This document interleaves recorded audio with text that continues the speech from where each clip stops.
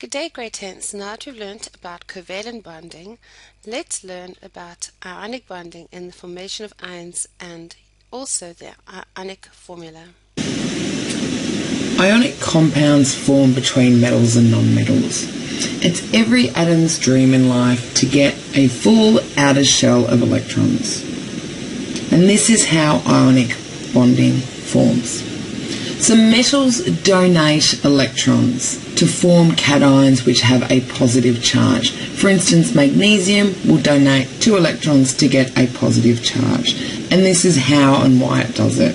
So if we look at magnesium, we can tell by the atomic number that there's 12 protons, which means in a neutral atom there has to be 12 electrons. So there'll be 2 in the first shell, 8 in the second shell, 2 in the third shell, which means it's got these 2 valence electrons here. So it's got a configuration of 2, 8 and 2. So to get a full outer shell, it's going to want to lose 2 electrons. And that's exactly what it does. So it loses those 2 electrons, which gives it a total of 10 electrons. It's still got 12 protons because that number doesn't change, which gives it here an overall charge of +2 because it's got 12 protons but only 10 electrons. So this means it changes from the magnesium atom into the magnesium ion, Mg2 positive, because that's its charge. Non-metals, on the other hand, will accept electrons to form anions which have a negative charge. So if we look at the sulfide ion here, it has a 2 negative charge, and this is how it's formed from the sulfur atom. So sulfur has got an atomic number of 16, which means it's got 16 protons. So in a neutral atom, it will have 16 electrons. So 2 in the first shell, 8 on the next shell, and 6 electrons on the outside shell there, which are its valence electrons, to give it 16 electrons, or a 2, 8 and 6 electron configuration. So its protons are 16, its electrons are 16, so it has an overall charge of 0.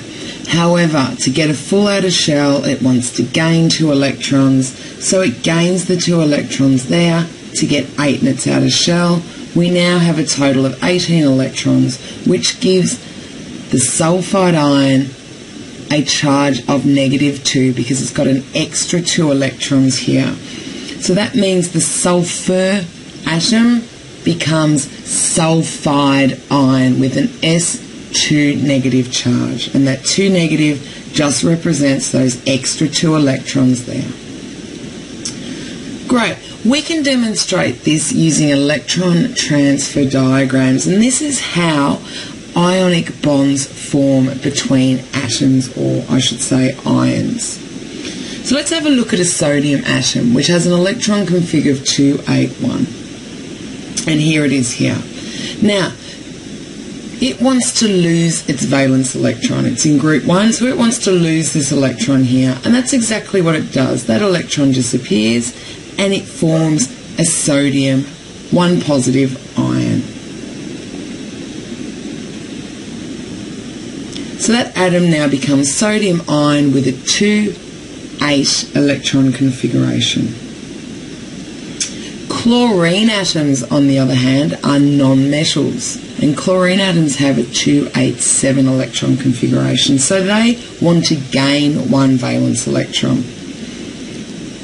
Here it comes, and now it's got a full outer shell. It's got an extra negative there, which means it's formed a chloride ion. Remember, with non-metals, when it becomes an ion, you change the ion to an IDE ending, so ide.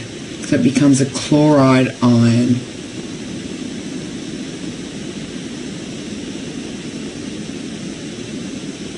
So this is what will happen if you put sodium with chlorine. The sodium will donate its electron to the chlorine to form sodium ions and chloride ions. And we can demonstrate this in an electron transfer diagram. So here we have our sodium atoms and our chlorine atoms. with their electron configurations written underneath. This electron here will move, and we demonstrate that with an arrow to this position here, which gives us the sodium ion and the chloride ion. These have charges on them now, and these are the new electron configurations.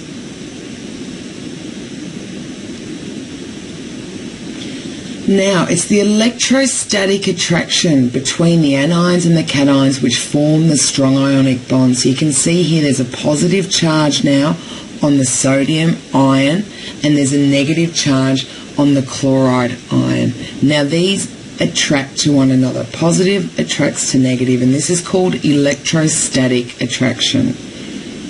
So we remember that like repels like. So positive and positive will repel, negative and negative will repel, but positive and negative attract to one another.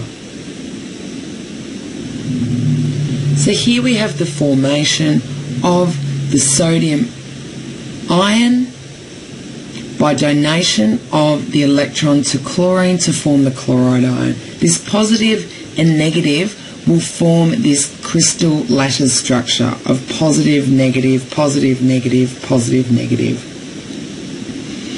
And this is what a structure looks like. It's this lattice structure when you see it in a crystalline solid. So this is a grain of salt here. And in a solid state, these ions are in these fixed positions. They can't move because of the strong electrostatic attraction. And they're packed into very regular three-dimensional networks of alternating positive and negative ions. And you can see it here, it's very tightly packed. The other important thing to note is that the bonding is not just in one direction. All anions will attract all cations and vice versa. And again, electrostatic attraction is the strong attraction holding this together. In an aqueous or a liquid state, however, the ions are free to move around. So this is what happens if you put salt into some water. These particles will move apart from one another. So the ions are free to move. And the same thing happens if you make or if you melt this. So if you turn it into a liquid, these particles will be able to move. But in a solid state, they are unable to move. Writing ionic formula. It's important when you're writing ionic formula for compounds that the overall charge on the compound is neutral, so it has no overall charge.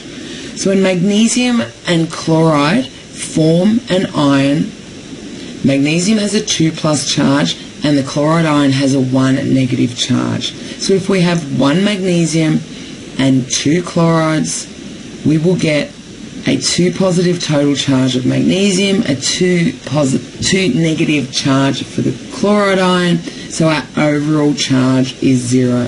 So it means we need 1 magnesium, which is indicated by no number, and 2 chloride ions here, which you put a little 2 next to the chloride. A cross method is an easy way of establishing what charges you need.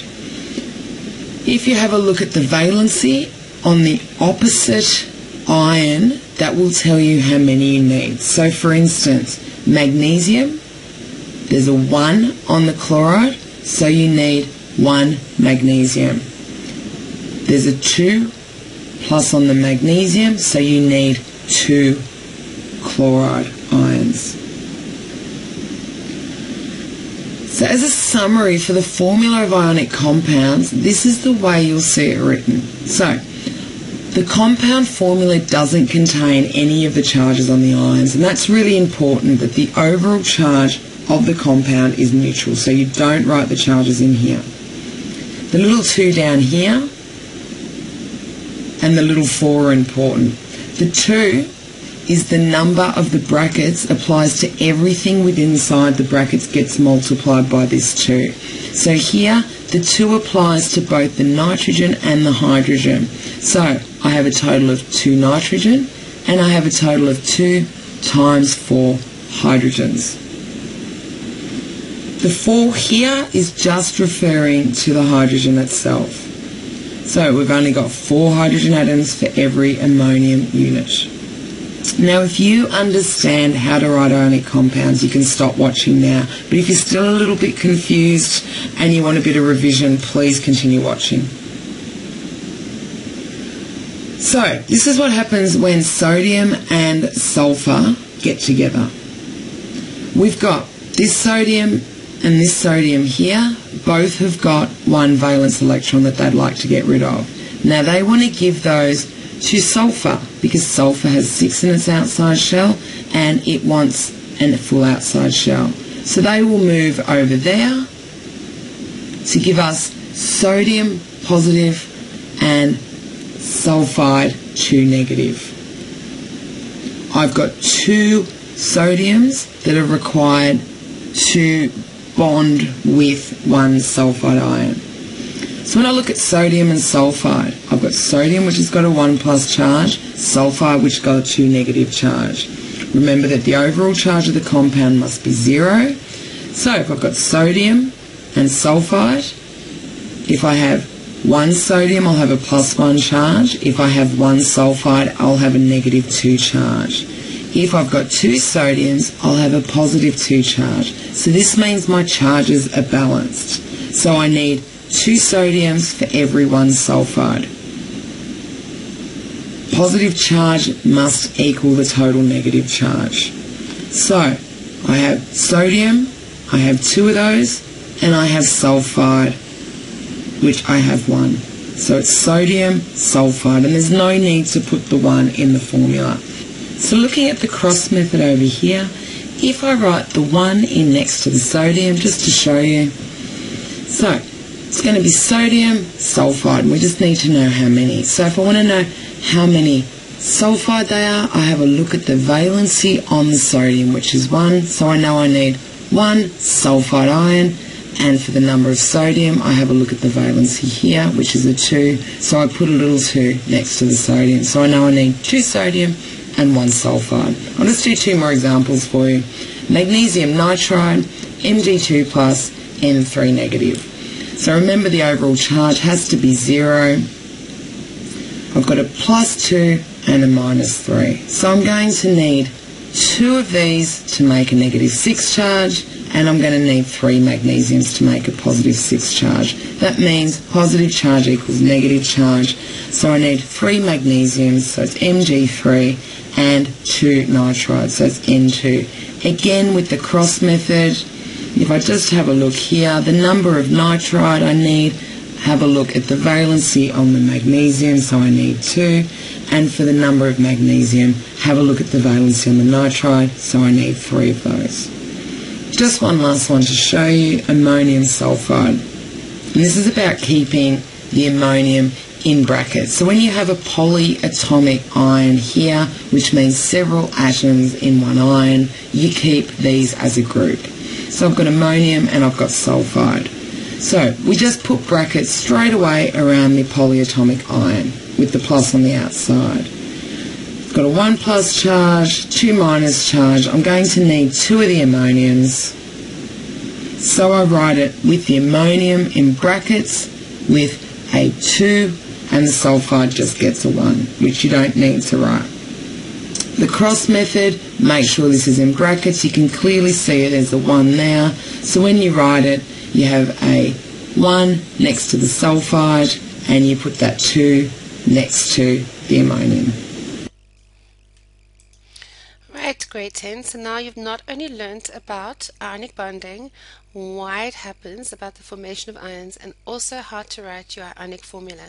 Please make sure you go through the assessment questions at the end of the section to ensure that you understand and can answer all the questions. Have a great day.